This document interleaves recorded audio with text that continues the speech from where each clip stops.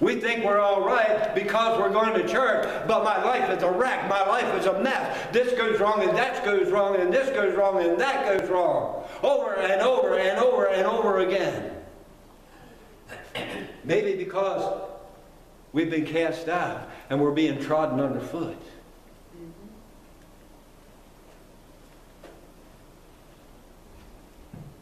There is a price to pay for disobedience.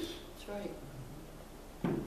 There is a price to pay for trying to flee from the call of God. And just maybe, the stuff this church has been going through for quite some time now is because we're not heeding the call. Is because we have lost our savor.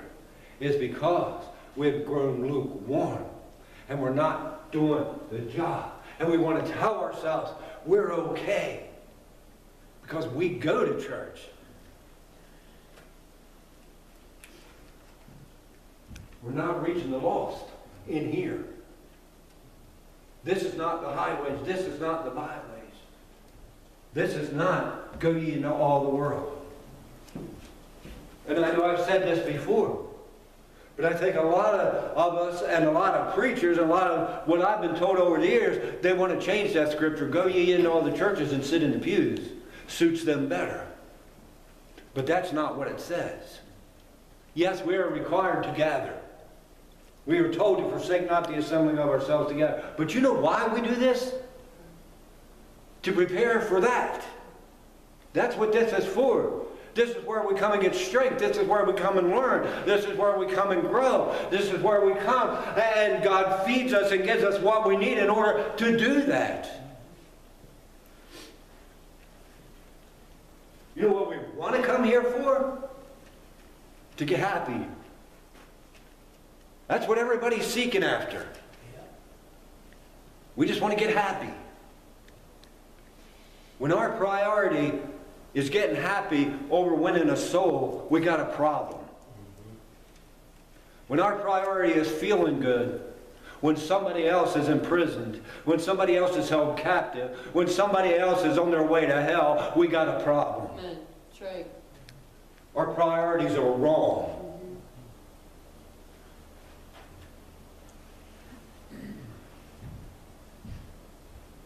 Jonah tried to get away. God said, go preach. Jonah said, nah. And he said, I'm going somewhere else, and I can get out of this. But he couldn't escape the presence of God. And he had to pay a price for trying to escape the presence of God. And you guys all know the story. As I said, he ended up getting in the fish. And then you go into chapter 2, and Jonah realized what he had done, and he began to cry out to God. And you can read his prayer there whenever you want to, but there's a couple things I really want you to see here. I really want you to understand. He had to get in a really bad place. Be careful. You may end up in a really bad place.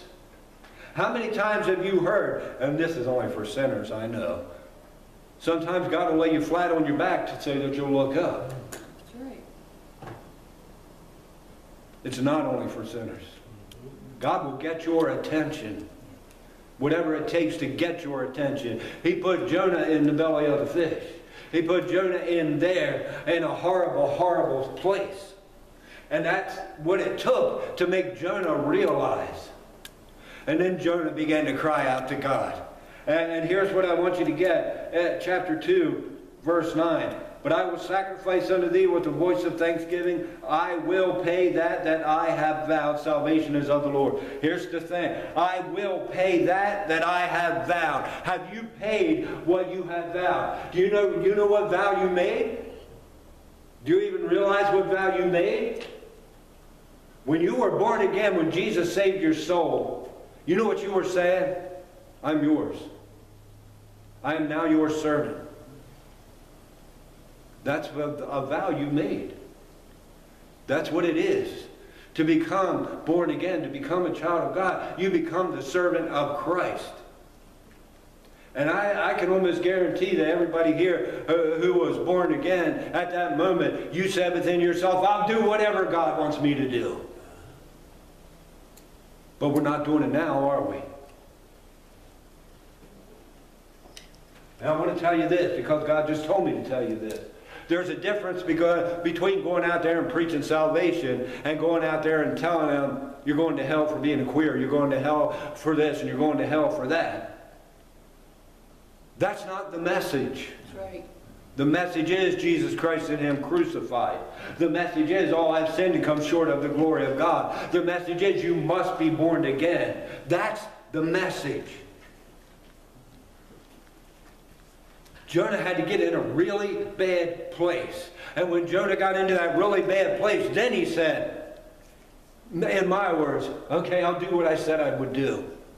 Are you at a place in your life now where you're ready to do what you said you would do and be a servant of God? Or does He have to go to put you in a bad place? Is He going to have to put you in the belly of the whale? Is He going to have to put you in a place where there's nowhere to look but up? It could happen. It very well could happen. Jonah had to get to that spot. And then Jonah got to that spot. And then he finally realized that he needed to do what he said he would do. And so God gave him another chance. Chapter 3, and the word of the Lord came unto Jonah the second time, saying, Arise, go to Nineveh, that great city, and preach unto it the preaching that I bid thee. So Jonah arose and went according to the word of the Lord. When Jonah finally got to that spot, God gave him another chance. But I don't know how many chances He would have given Jonah, and neither do you. What if Jonah, after he got out of the whale, would have said, I still ain't going to do it? What would have happened then? I don't know. How many chances have we had? How many more are we going to get? We better stop and think about it. And again, we need to realize the seriousness of this. And so many Christians, I think, don't realize the seriousness of this. God took it serious. Christ took it serious. It was serious enough for Him to be tortured and to suffer and to go through everything He went through and to hang on that cross and to die. He was that serious about it. How serious are you? We don't know how many more chances Jonah would have got. We don't know how many more chances we're going to get. How many more times is God going to come and say, I'm going to tell you again.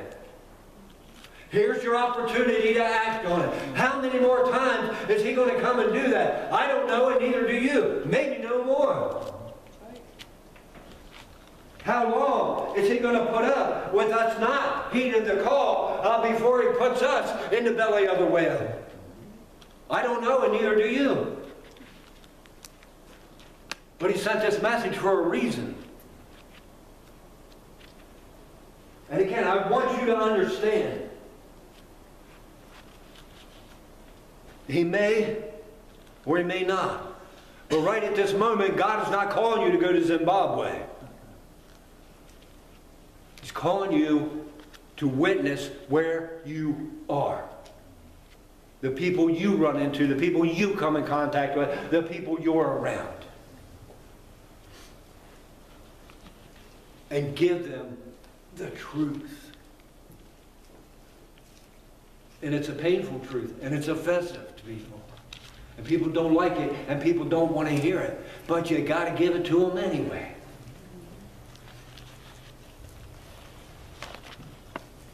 When Jonah realized, and he said, okay, I'll do what I said I would do, then look what happened.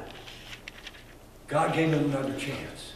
He said, okay, I'm coming to you again. And I'm telling you, go to Nineveh and preach it, the preaching that I bid thee. So Jonah rose and went according to the word of the Lord. Verse 5 of that chapter 3. So the people of Nineveh believed God. If we do what we said we would do, if we heed the call, and we go out and we tell them what God tells us to tell them, then some will believe God.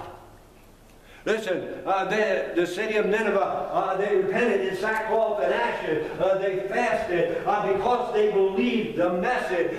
We may tell ourselves, nobody's going to believe me. Nobody wants to hear it. We can tell ourselves whatever we want to tell ourselves, but that doesn't lessen our responsibility. We still have the call to go, and we still need to go. And I truly believe that there will be a few who will believe. There will be a few that will accept it. The problem is, what I started out with, a lot of them have never even heard the whole truth and nothing but the truth.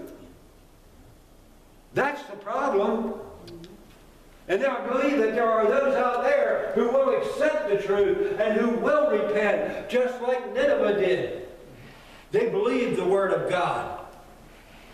And there are those who will believe the Word of God. And even if they don't, you have done what you have been called to do. That's right. And remember this scripture. If I tell you to warn them, and you don't warn them, and they die in their sin, their blood will I require at your hands. What exactly does that mean? I don't know, and I don't want to find out. I don't want anybody else's blood required at my hands. Do you? We got blood on our hands right now. I believe we do. Because we have let down. Because we have lost our savor. Because we have grown lukewarm. What if we realize that? And we do as Jonah did and say, okay, I'll do what I said I would do. I'll go and tell them what you tell me to tell them. If we do that, then we can reach people for Christ. If we do that, we can keep the blood off of our hands. If we do that, we become pleasing to our Lord. If we do that, we become of value. We're not a savorless salt that's fit for nothing.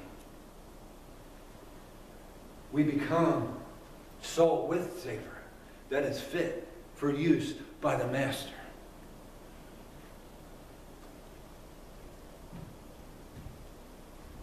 So Jonah went and did that, and they believed the word of God.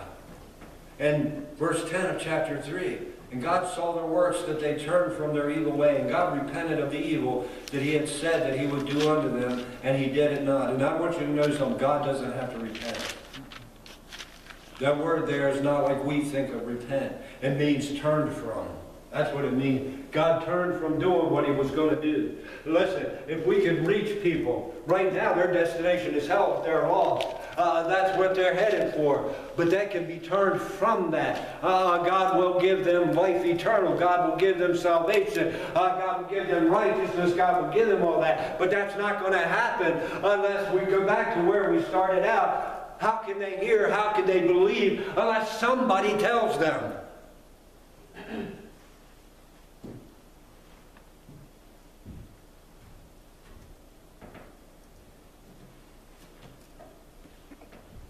Couple points I want to hit again just real quick that I want to try to drive home. Yeah, there are churches everywhere, and it's on TV, and it's on the radio, and it's on this, and it's on that. But if you ever paid attention to any of that, most of what you're hearing is not the whole truth. Most of what you're hearing is not the salvation message. It's not that you are a sinner. It's not that you must be born again. It's not that you must repent. It's not that Christ died for your sin. That's not the message that's being put out there. So they don't know. And how can they know unless somebody tells them? And how can somebody go and tell them unless they're sent? Listen, we are sent. I gave you some scriptures, and there's plenty more in the Bible to tell you that we are sent. We are the salt. We are the light. We need to understand what that really means. It's no good to light it up in here. It does them absolutely no good. And if this is the part, like I told you, I can't get this off my heart. If you are lukewarm, I will spew you out. If you have lost your savor, you're not good for nothing but to be cast out. Well, God wouldn't do that. The Bible says it. That's the Word of God.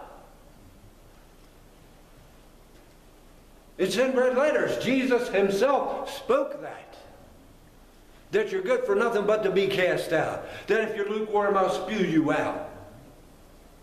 We need to get a hold of this and understand we have failed, we have let down, we have grown lukewarm, we have lost our savor, and if something don't happen, we could be in for it. Listen, and I truly believe that a lot of what's happening in this church is because of those things. That's why we're going through what we're going through. Why did Jonah go through what he went through? Because he didn't heed the call. Because he tried to get away from the call and do something else so that he wouldn't have to answer the call. We've done the same kind of thing. We think if we just keep gathering here, maybe if we can shout, maybe if we can cry, maybe if we can get goosebumps, that'll do it and that'll be good enough. That's not going to do it. And because Jonah tried to get away, he ended up in that fish. Are we in it now? Is that why we're in the condition we are as a church right now? Listen, every time I turn around, somebody got their feelings hurt. Somebody's been offended. Somebody did like this or somebody did like that. Or you didn't do this or you didn't do that. So you must not like me as much. That's constant. You may not know that, but that's what's going on in this place. Are we in the big fish? I think we are.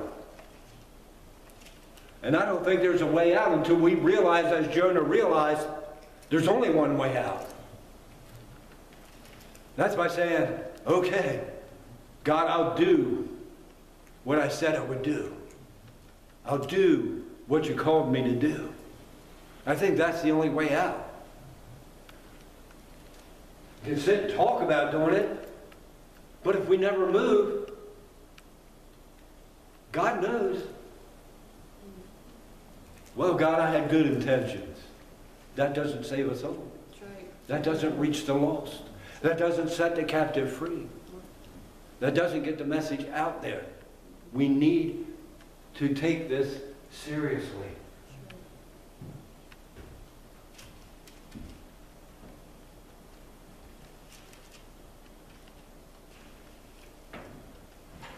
I don't know what more I can say. I hope you understand just how serious this is. For so long, we've just taken everything, well, it was said about material things and our food and our homes and our clothes, that we take it for granted. Well, we've taken God for granted.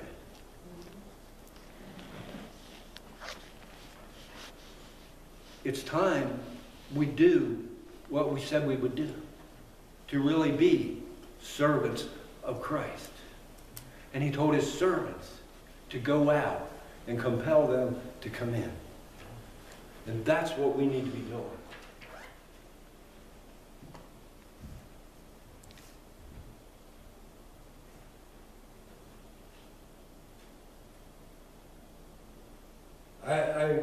I believe as a church, we are in the devil. I believe that. I believe as individuals, there are some who are in their own personal big fish. We need to pray that they'll get the message from God, that there's a way to change this.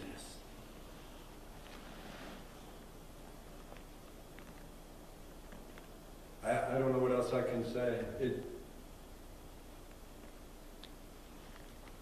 When God really burns something on you and burdens you with it, it's hard to stop without knowing that you understand just how serious it is. I know we all think, because I've been born again, because I've been faithful, and you know, I do some good things and all that, that I'm good.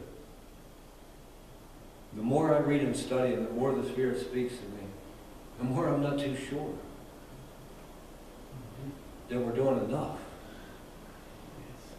The more I'm not too sure that we aren't lukewarm, that we haven't lost our Savior.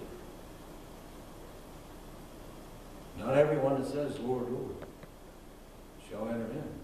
But Lord, I went to church. I was the pastor. I was the Sunday school teacher. I was the deacon. There were people